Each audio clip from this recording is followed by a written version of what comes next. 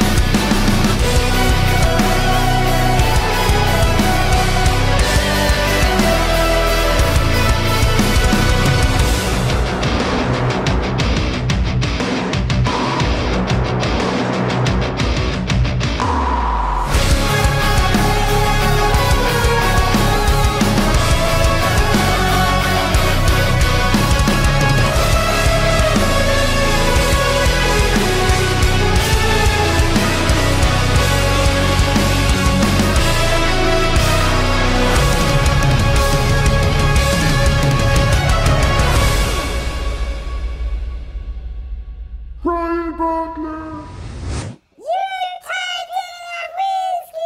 Cheers, you magnificent bastards.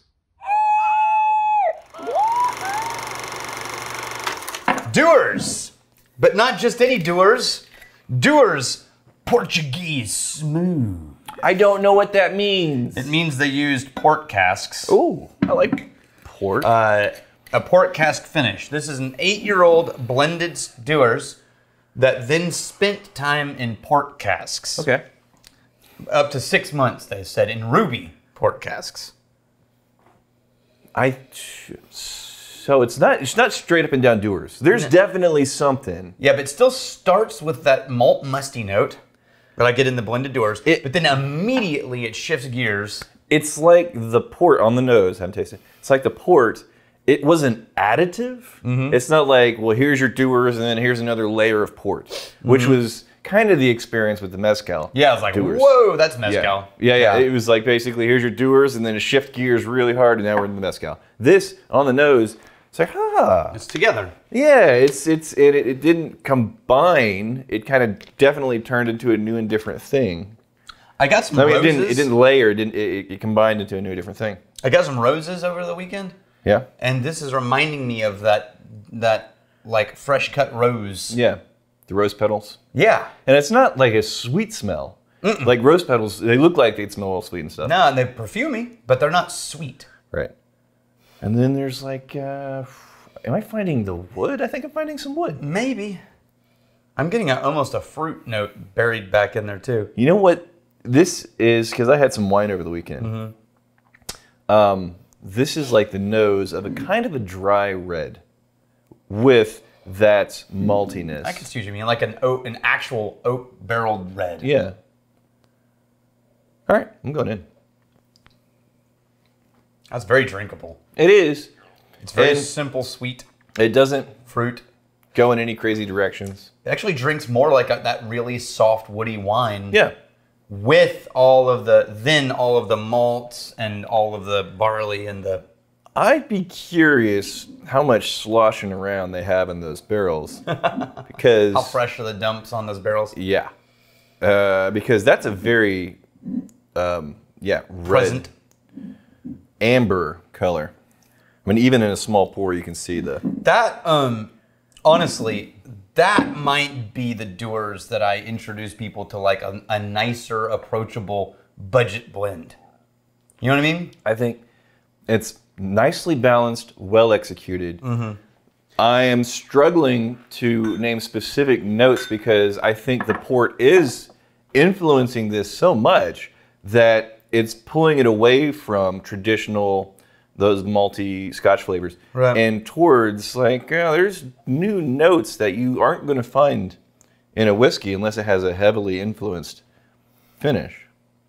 A heavy influence from the finish. Yeah, it also sort of like muddies the distinctions. So it feels to me like the connective tissue between the different flavor notes is sort of blurred. Yeah. Right? Like this is a watercolor. Yeah. Right? And I'm still gonna get the Dewar's 12. Going back to it being very drinkable, there's no pokiness, bitiness. It's not hot. I'm not finding an ethanol layer more than something that I would typically get out of a low proof. I'm assuming this is 40. Yep, 40%. You know what? That's nice flavor. That's a nice amount of flavor for a 40%. You know, I mean, not And 12. I think I definitely like this more than the standard Dewars. Okay, if you just got standard white label, here's the standard white label. Yeah. Right.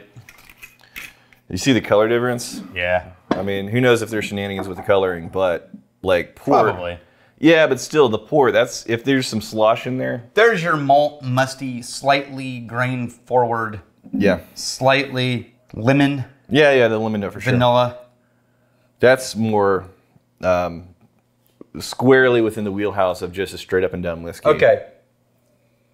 Now you see how much of that wine sweetness Wow. is in that Dewar's. So, in the AB, Yeah. definite upgrade. Yeah. Dramatic upgrade. Yeah. Not my preferred category because it's so sweet and sort of.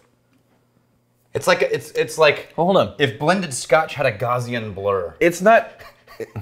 It's not. It's funny. It's not sugary dessert sweetness though. No, it's not. It's more nature sweetness, Yeah, this is. and like it's floral sweetness, not fruity sweetness. Because I know you don't eat flowers, but yeah. What's the when you used to glam? This is a glamour photo studio What? from the '80s. Glamour photos with the Okay. background blur and the soft edges of everything, and you could almost be in an actor in a soap opera. Soap opera is what I was thinking. Yeah. They put Vaseline on the lens. Yeah. Yeah, that's nice. But it's not. I mean, this is like, ooh, that's nice. Very, very rounded off. It's like it's. Yeah. That's And it lost the brittleness of a budget blend. It is what I'm saying.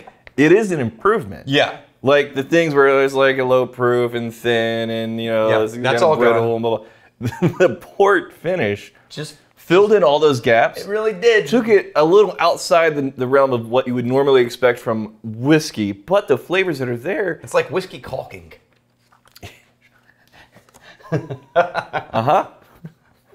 Kangabolic. Can someone explain to me the bottles opening up with time? I hear content creators in the Whiskey Tube mention this all the time. I try to pour 1920 from a whiskey bar, immediately purchased a bottle, but it's nowhere near what I experienced at the bar. Does it need to open up? Because there's two parts to that. There's One there's a lot of vagaries in here, but go ahead. Yeah, the first, everything about your experience at that bar is going to change your experience with that whiskey. If you're having fun with friends, what you had before that, Type you're of glass. how much money you spent on that pour, and you're like, yeah, I'm going to try this thing. Right. And then you're going to go to the store and buy it. It's not going to be the same. You're at your own home. Well, that's and it's a assuming they've bottle. been taking care of the whiskey appropriately Yeah. and it wasn't like left open, and maybe you got something that was really subdued because Well, it had been- 1920, they're not going to leave that open. they're not going to leave it open? No, I that's don't- one they cap. You have That's one with no pour You spout. give a lot of benefit of the doubt. I've No, looked this behind is- some bars and been like, really? On that one? Really? Yeah. No, this one's a little too expensive to a bar to around with. But it does happen when you leave specifically a glass, but in a bottle as air interacts with it. Things evaporate, not dramatically. In a glass, can be dramatic. In a bottle, not dramatically at first. But once you let those things out, you're lowering the alcohol content. Less of the flavor chains hold together on a lower proof, so Right. it absolutely will change. So we're talking Not about always for the better. like neck pour. Yeah, we're talking about oxidation in a bottle. Right. So Or a glass. A lot of people say like once you get past the neck pour, it really opens up. That's a common thing that you hear said. Another thing is, I don't think we should discount how much flavor drift is possible even in big brands. Yeah, I agree with that. Yeah. But this is a small enough release or big enough release that I think it. Dude, we likely, have had brands that were noticeably Yeah, but Monkey Shoulder actually changed where they were sourcing things. yes, but different from Yeah, Monkey yeah, Shoulder. We've yeah. had like probably half a dozen at this point. Yeah. And it's like, oh, it's not a different whiskey, Right. But it's noticeably. Check the batch number. Yeah, but give it time. Let it sit in a glass for a while. Drink it over an hour. Let it sit in the bottle. Don't give up on it. Or just send it to me. Or send it to Rex. Zach Coram, the new Titan video is a work of art. Yes. And number 2. It's totally strong bad. And then 2, Emma wins. If you know, you know. I fixed it. She don't. Man, pleasantly surprised. Right? Me too. Pleasantly surprised. I was thinking it would be like a band-aided on patch kit, but it really married into it. You know what I'm appreciating about these Dewars? Is that they're not just like putting it in there to change up a label and then have a minimal effect. Yeah, no, they're very different. Yeah, it is from the, I don't think the rum was my favorite. But the mezcal, remember, that was a funky adventure. We tried what turned out to be a bad bottle So, on the rum. flavor drift. Yeah. And this thing, I think it's probably like 3, maybe 4 Dewars we've tried to this point. Every single one, you're not hunting for a difference. Here's my favorite thing about it. In the category of budget blends, and this is still, even with the upgrade, a budget blend, Dewar's is doing something where I wouldn't have each of those bottles because it's such an exploration of budget blends. Like, I would totally get the mezcal because it's like, whoa, guys, have you tried this shit? This is crazy. Yeah. And I would try this one because it'd be like, guys, this is an easy drinker. Yeah. After we pour the fancy shit, we're going to drink this and really enjoy it, but we're not going to worry about how much our friend who doesn't drink whiskey normally pours. What do you think the chances are of a little bit of the E150? Oh, yeah, I think it's think? pretty high, yeah. I think, because if there's no E150, it's quite a bit of either like a sloppy wet barrel, or a lot of like sloshing around. I think it's possible. Who knows? Yeah. Maybe not. Because I mean, look at this. They didn't E150 that. Right? But it's or they white did, label. but it was so clear. Yeah. Even all the E150. Basically vodka. All right. Here's the fighting, stealing, and drinking. If you fight, may you fight for a friend. Steal, may you steal your liver sarge. And if you drink, may you drink with us.